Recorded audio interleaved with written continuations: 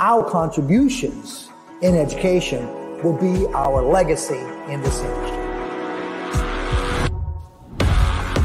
Whether it's through live education or maybe through social media, we're always trying to make a personal connection with you, the learner.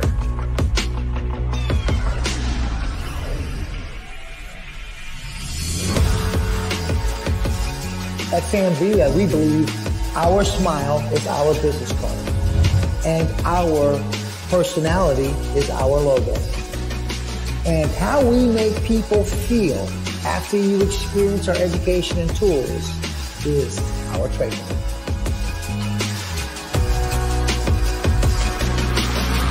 Join us. Join us. Join us. Join us, my friends, and be a part of the Sanvia community.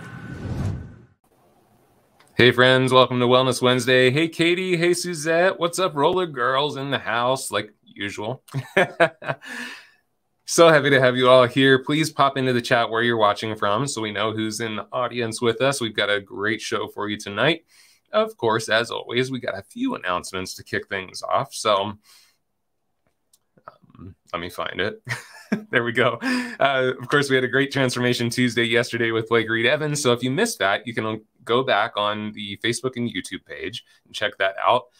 Today is Wellness Wednesday. We'll talk about that in a minute. But September 11th through the 13th, this very weekend coming up, the America's Beauty Show is happening in Chicago. We do have an awesome classroom there with Sammy himself, Jesse Linares, Al Campbell, Twyla Jane, and Evie Peterson. So if you are in Chicago, if you are coming to ABS, please make sure you come by and check out the classroom. October 3rd and 4th, the Redkin Symposium Virtual Connection is happening, and you can go to redkinpowernetwork.com for more information on that. And then coming up on the 18th, the Orlando Premiere Show is coming up, and Sammy's going to be on stage with our good friend Christopher Benson. And of course, you don't want to miss that because when those two get together, cool stuff happens. So also, we do have some great promotions going on at samvia.com. So if you are looking for tools, make sure to head to samvia.com. So let's jump into education, because tonight, what I want to share with you is how to self-coach. So in the chat, oh my gosh, look at all the people checking in from all over the place. Yes, Kenneth, we'll see you at ABS. Very cool. So what I'd like to ask you is how many of you out there find yourself sometimes just going through the same thoughts and processes constantly. You're constantly rethinking and thinking and thinking and rethinking about the same challenges, about the same questions, but it just kind of turns into this vicious cycle up here in the old noggin where you feel like you can't get control over it. If that's you, pop me into the chat. So just pop, that's me. If you find yourself going through the same cycles, the same kind of thought processes, and just kind of getting stuck on certain challenges, certain issues, certain decisions. So Suzette's saying, yeah, Shirley's like, oh yeah, definitely. Armand's saying, yes, that's me, roller girl. Yes, that's me too. I'm totally in that crowd. Katie's in with us, Tracy, and yes, awesome, Lisa. So I'm going to assume, hey, Nicolette, thanks for popping in from Wisconsin. I'm going to assume that most of us have probably experienced this at some point. Some professional coaches, what we have been trained on is how to get people out of that cycle, how to get them into a place where they can start to see things and understand things and feel things in a different way to get clarity. So what I'm going to do for you is I'm going to let you into the way that I actually train professional coaches to go through the coaching process. Because this framework that I teach to professional coaches, you can actually adapt that to coach yourself. You can do the exact same processes. The way I know that this works is I do it for myself. So I'm going to give you the process I go through myself too, to make sure that I'm stopping the cycle, stopping that just flipping and repetitiveness that goes through my mind, and be able to sit down with myself and really understand what I need to know from this situation. And do it from a place that you're not just going here, but you're also tapping into the emotional intelligence of your heart. You're also tapping into the intuition that happens deep within the gut. So if that sounds awesome, Shirley already says this sounds promising, please put a yes into the chat if you would like to learn how to coach yourself. Just pop a yes into the chat. And regardless if you type yes or not, if you're going to hang out, that's what you're going to learn. So let me introduce you to a process that I basically adapted from all of the different education that I've gone through as a professional coach. So this started way back in 2009. I went to the Soul Solve Academy. Then in 2010, I went through some training with a group called I'm actually forgetting what the group was called because that's what happens when you're on the spot, right? Also the multiple brain integration techniques, but there's a basic process that pretty much most coaching is built on. And I'm going to share that with you, and we're going to talk about how you adapt that. Yes, I'm getting lots of yeses. I'm getting some yeses, which I love a good yes, Nicolette. Oh, God, that sounded horrible. Anyway, going forward. So when we're a professional coach, one of the first things we do in this setup is we connect with people. And in that connection process, we're establishing rapport and getting to know each other, just creating some connection with people. Now, that part, you probably already have some connection with yourself. So you probably don't have to do necessarily that first part. But the second part here, this is the piece that's really essential to any coaching process, and it's how we create the path. So the first thing you want to ask yourself is this. You want to ask yourself, where am I currently? So you want to figure out what's the present state that you are in within that situation. So if you're trying to make a decision, if it's something that's challenging you personally, you first want to ask yourself, okay, well, where do I sit with this right now? So let's use a salon challenge that comes up. Let's say firing a client, because that's always fun, isn't it? So the first thing we want to ask ourselves is, where am I currently at with this? So I might ask myself, okay, with this client that I'm not sure if I should fire them, where am I currently at? So that's the state where I start to say, well, okay, I don't really enjoy this person's time. She keeps showing up late. She won't, pre-book her appointments. So that's where I'm currently at. I'm not sure if I want to keep them. The second step is we want to establish, you can see number 2 there, the desired outcome. What do we actually want from this decision? So it might be as simple as, well, from this, I just want to figure out, should I fire this client or not? Go a little bit further. What do you really want? What's the outcome that you want from making this decision? Well, I want more peace in my life. I want to have a better relationship with the client if I'm going to keep them. So just really brainstorm. What are the possibilities? What's the desired outcome I might have? The third thing, this is really super key, is to ask yourself, well, what's in between those two places? In between where I'm at and where I want to go, what are those two? What's the block between those two things? Let's use a different example too. Let's say you're just not feeling great at the salon right now. And it's just, you can't quite figure out why you're not feeling great at the salon. You're not enjoying your time there. So again, first thing you'd want to do is ask yourself, okay, where am I currently at? Be specific, dig a little bit further. Well, yeah, where am I at? Okay, I'm not having a good time at the salon. That's not enough. Tell us more.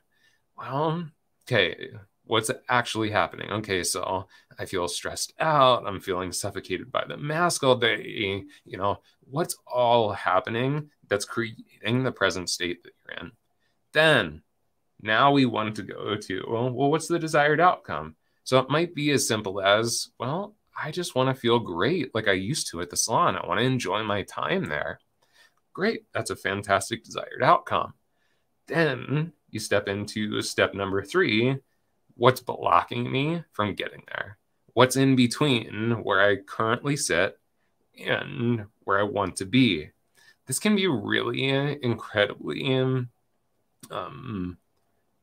this can show us a lot that we're not seeing, is figuring out what's in my way. Because this is the place that sometimes things come up. You're like, oh, crap, that's what's in my way?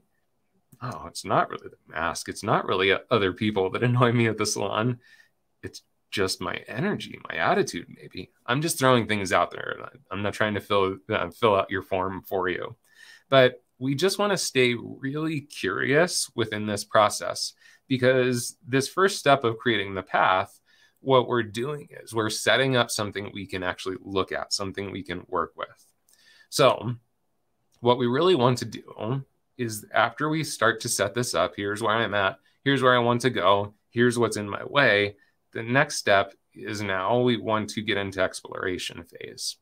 So again, this is my format for professional coaches that are working with someone else, but you can do these exact same things for yourself.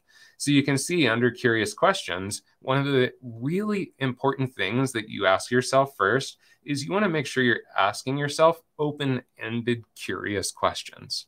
Okay, well, like, what's actually happening here? When do I feel good? When do I feel bad? When, who am I around when I feel great at the salon? Who am I around that I don't feel great at the salon? What's actually happening throughout my day? These are curious questions that can start to expose things for you. And you'll see here, these are what curious questions start out with: is when, where, how, why, who, what. So they're not yes or no questions. And by the way, if you're a salon owner, a salon manager, a leader in a salon that is watching right now, or elsewhere, we know that some of you aren't hairdressers that watch this program.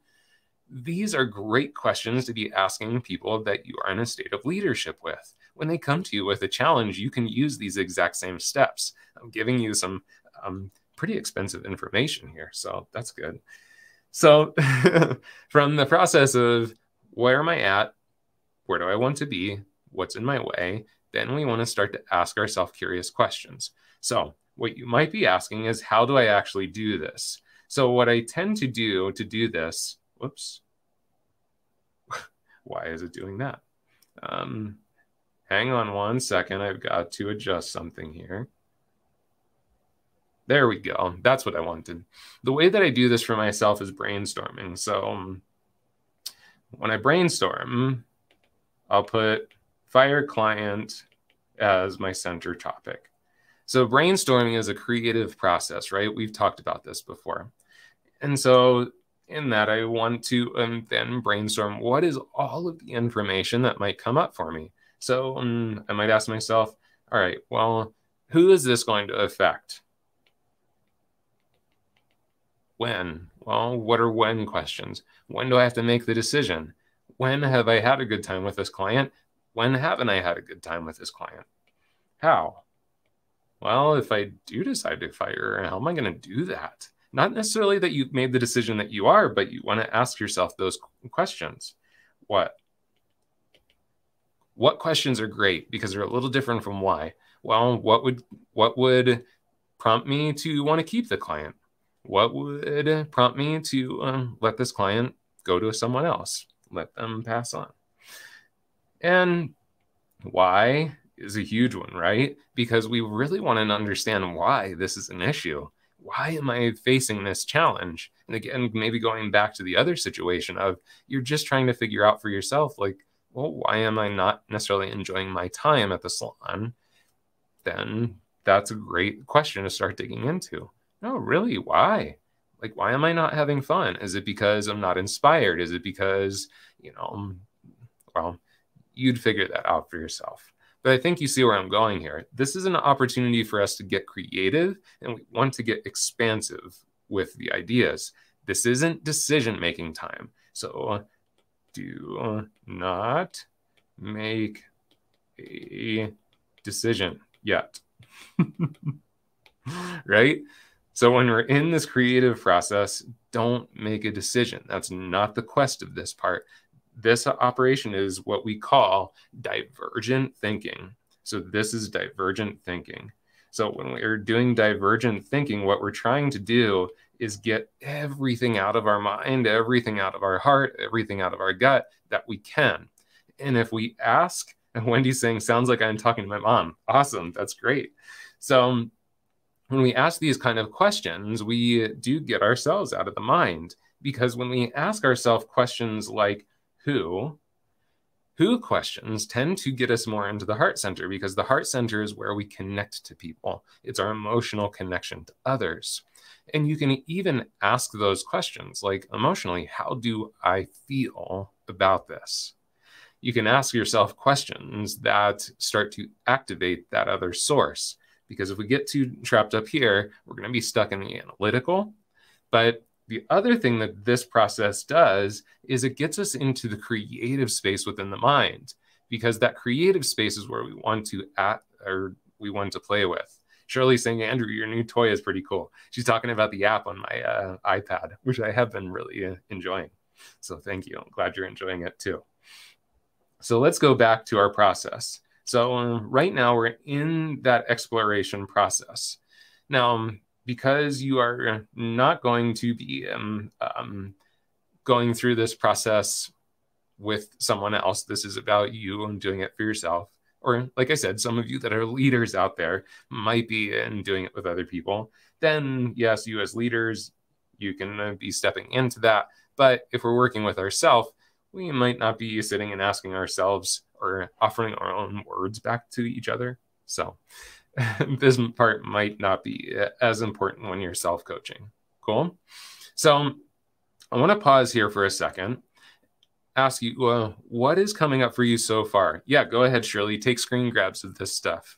Absolutely. Please just don't share it necessarily, because this is, like I said, this is information that I to charge information or charge people for coach training. So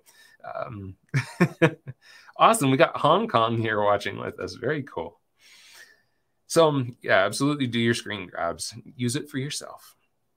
So this process of exploration, the next step, this is really an important part, because when we're going through the process of having that divergent process where we're expanding out and seeing all the different ideas, that's great because we do get to see everything. And I think it's important that you do this on some kind of paper, or I have that huge whiteboard that you guys have seen me work on before.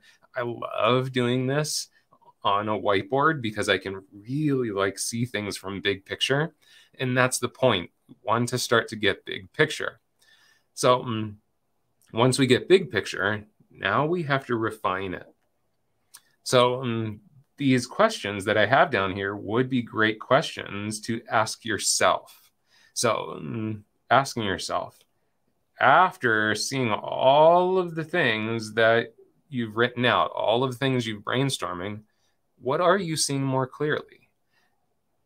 Hearing what you have now, or not, I guess you wouldn't be hearing because you wouldn't be talking it out yourself, but seeing what you're seeing now, what do you see that you didn't see before? What's a discovery? How are you feeling differently about this situation? What's starting to make sense as you see everything in front of you? So this is an important process because we have to start to narrow things down. Now we want to start to say, okay, what are some of the things I do see here that I'm starting to focus in on and it's making the most sense? Because you're going to see a lot of different things. What are the things that are kind of standing out, speaking to me about this situation? And I love this question right here. If you had to choose one thing to play with from this, what are you drawn to? Because we have to start to have something that we can actually play with. The challenge with what happens when we're in that state that we start to feel really overcome by our thoughts is that we're just starting to build so many different possibilities, so many different potentials, so many what ifs, and that's what creates that cycling process. So we just get really overwhelmed and it doesn't seem like we have a first step. With almost every question, with almost any challenge that's going to come up for you, we have to get to a place where there's a step forward. So let's go back to the example of firing a client. Well, in this process, maybe you don't get to the place where you actually make the decision, Yes, I'm going to fire the client. No, I'm not going to fire the client. Now, that's what you set out with. And it's important when you set out with that, well, where do I want to get to, that you kind of hold it softly, because that's going to start the process of walking down the path, but it might not be the path you end up on. That's why my company is called the Journeyist Coaching and not the Problem Solver Coaching, because we want to be in that mind of exploration. So at this point, what we want to try and get to is we want to try and get to a place that we have something that we can start to map out. So this is where we want to start to get to, is finding something that we can actually work with. Now, this would be the place that if you were with me last week, we started to talk about goals. And so I'll actually... This is a great point, Wendy. They feel you and they may fire you. That is so true. Once we start to have that energetic thing that's starting to say, that can ignite something within the energies. Good, Nicolette. This will help me think less with the heart and more on what's going to make me more profitable for me to grow the right clientele. Yeah, perfect in this particular context, right? Yeah, Nicolette, that's a great point, because sometimes we get stuck in the head. Sometimes some of this can also kind of get stuck in the emotional aspect of it and get kind of stuck in the touchy-feely stuff.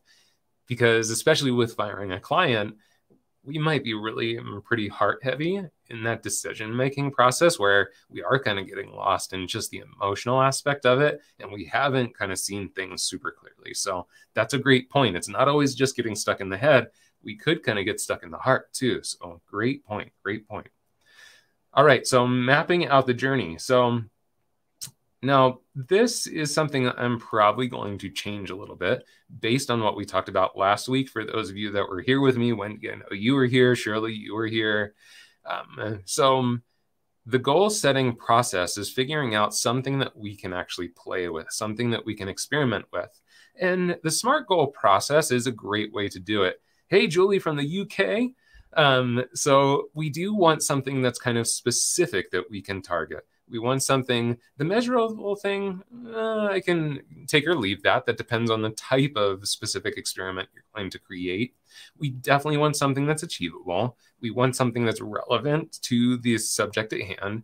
And we do want something that has some time sensitivity to it, because we don't want to just say, well, I'm just going to be open to this. That's okay. But what is the action step? What's something that you can do to play, to test? And that's one of the things that's going to come up when we start to look at what are the elements of a successful journey. And this is, again, a lot of the stuff that we talked about last week. So you might want to go back to the last week's episode. And again, you can find that on YouTube and Facebook. But really going and asking them, or asking yourself, what can I take action on? So when we think about the example of something like firing a client, well, something you could take action on is on the next time that they come in, maybe what you're going to play with is you're going to do something differently. And actually, this is a kind of a perfect example, because earlier today, I got a message back from one of my coaching clients, and it wasn't that they had a client that they were thinking about firing, but they did have a client that's kind of that not favorite client that we all know that we have sometimes. But they specifically set an intention this morning that they wanted to enter into the appointment from a very different mindset. They wanted to enter into the session with a mindset of, you know what, I'm going to have a great day. Even with this client that I don't typically like, I'm going to try to be different with this person.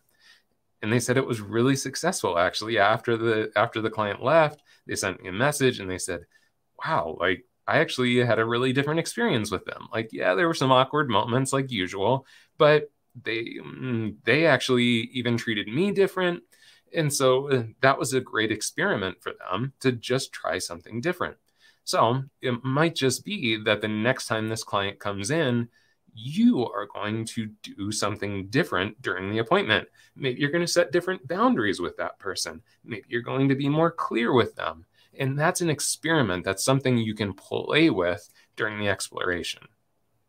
And last week, when we were talking, one of the things we talked about on goal setting is this question here. Who do you want to show up as during that exploration process?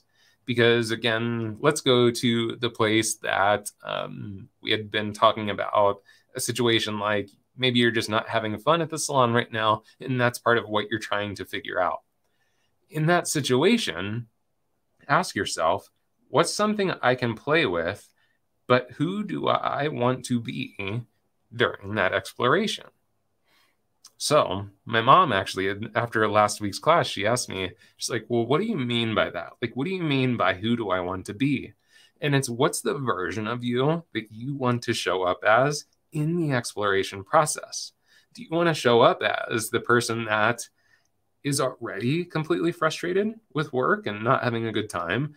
Or do you want to show up as that hopeful person that you do actually want to enjoy your time at work?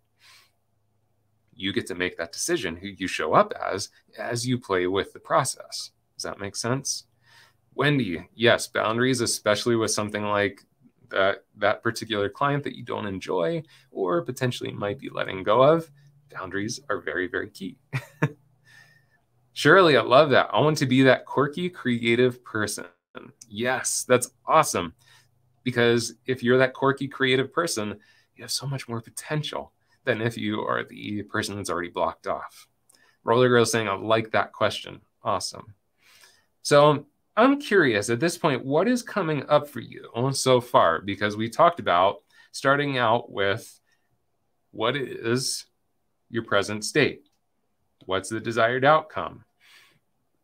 What's getting in your way of potentially having that outcome? From that place, then starting to get curious, asking yourself those curious questions of when, where, how, why, who, what, right? So we want to start to ask ourselves those curious questions. And to do that, we can use a brainstorming process and start to open that place up. Like I said, this is really important when you get into that brainstorming process. Write it down. Don't just sit there and meditate and like let it float through your head, because then you can't see all the information, all the things that you're gathering. And make sure you're checking into different places within you. Make sure you're checking in with the logic. Make sure you're checking in with the creativity. Make sure you're checking in with that compassionate and emotional and connected side of you. Making sure you're checking in with the intuitive part of you.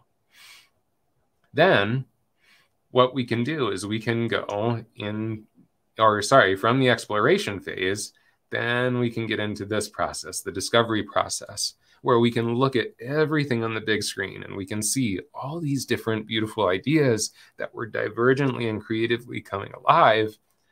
But it's very important that we start to take that into something that we can do something with. To do that, we have to get to this place of convergence. So taking all these brilliant ideas and distilling them down to, all right, so out of all of this stuff that I see, what is one thing that I could try out? What's one thing I could play with here? And that's what's really key, because we have to start creating some type of journey for ourselves to play with. So I can't stress this enough. And I know that I really stressed this last week when we talked about goals, but I can't stress enough that when we enter into this, it's not about proving something. It's not even about necessarily making a specific decision at this point. It's giving ourselves an opportunity to play with something. Now, in that process of the divergent to the convergent thinking, yeah, there's a potential that something could become crystal clear. Going back to the example of firing the client, there might be some things that come up that you're like, oh, yeah, duh. What am I thinking? Like, it's time to let this person go to someone else. Or it might come up that you're like, oh, actually, yeah, I don't know. I don't know. I don't have enough information to make this decision. So that's where we want to go in and start to create the experiment. And make sure that it's something specific that you can actually play with. Make sure it's something relevant to the task. Make sure it's something that's really achievable, because sometimes we go into it with a little too, what's the statement? Our eyes are bigger than our stomach. And sometimes our eyes are bigger than our actual schedule or capacity. So make sure it's something that seems relevant and it seems that it's achievable within your current schedule. Then enter into it with the mindset of play. Then we just have to set out on the journey and start to play with things. So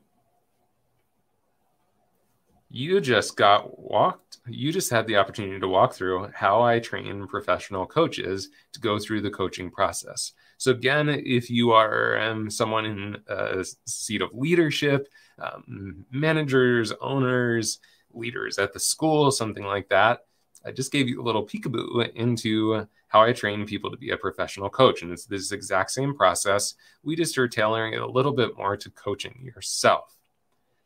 Does this seem like something that you could do to get yourself out of the cycling process, to get yourself out of the confusion, to get yourself out of the mayhem of just these overwhelming thoughts that just seem to come from area or come from so many different places? Carla's saying, thank you. You're welcome. Yeah, Wendy, that's so true. It's what we do with clients. And actually, I'm glad you said that because this would be a great format to work with your clients too. Here's the present state, especially for color corrections, right? Here's the present state. Here's your desired outcome. Here's the block. Here are the challenges in between, but here's how we're going to address them, right? So I hope this feels like something that you could apply to yourself. Yeah, absolutely, Shirley. You can adjust this to be as big or as small as you want it to. Linda's saying thumbs up. Awesome. I'm glad. So hopefully this is something you can apply to your process to get more clarity and more direction, more focus. But most of all, like we talked about last week, I can't stress enough how important it is that we get back to this place that we're excited to play with things and excited to explore versus having to have an exact answer. Yeah, Roller Girl. I know that there's a lot of people out there that are with you too, trying to stay upbeat. And sometimes we need some support with that, but you can do it. No, you can for sure. Before we close up, I do want to let you guys know, because I know that there are many of you beautiful people out there that come back to watch Wellness Wednesday on a weekly basis. We're going to have 2 weeks off from Wellness Wednesday. Next week, we're not going to have Mannequin Monday because we're going to be coming back from ABS. We will have Transformation Tuesday, though, so that'll be awesome. But Wellness Wednesday is going to be on vacation for the next 2 weeks. Because I will be at ABS, so I have some travel coming up, and then I'm going to be taking my beautiful wife to the coast for her birthday, which I cannot wait for. But on the 29th of this month, we're going to do a really awesome Wellness Wednesday. I just finished up an entire breathwork training. My good friend Sean Float, who has been on our show before, Sean, who is already a coach for them, he is a breathwork facilitator. We are going to do a class about how to actually be healthy behind the mask, because I know there's a lot of concerns out there, and we're not going to talk about if masks are good, bad, right, wrong.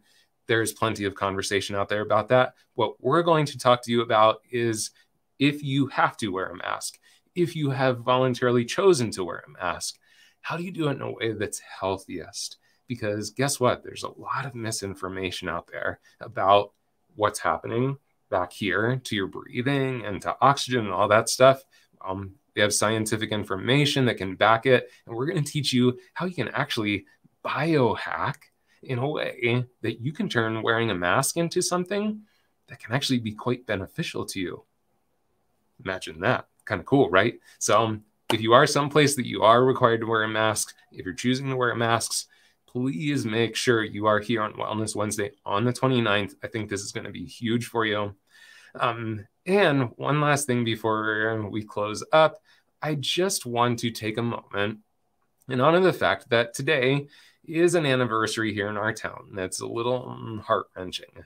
A year ago, and this is when we had our huge fire here, the Alameda fire here in Talent, Oregon. It took away 1,500 homes, hundreds of businesses. It was really devastating. So I first just want to show some love to the people that have lost homes. You know, there's been lots of things happening in our world since then. So just want to honor those that have been affected by these things. But honestly, I want to really just incredibly, deeply celebrate the people that are on the front lines with this stuff. The policemen that are doing great things for our communities and doing the right thing. The fire people who are putting out these fires and putting their lives on the line to protect us.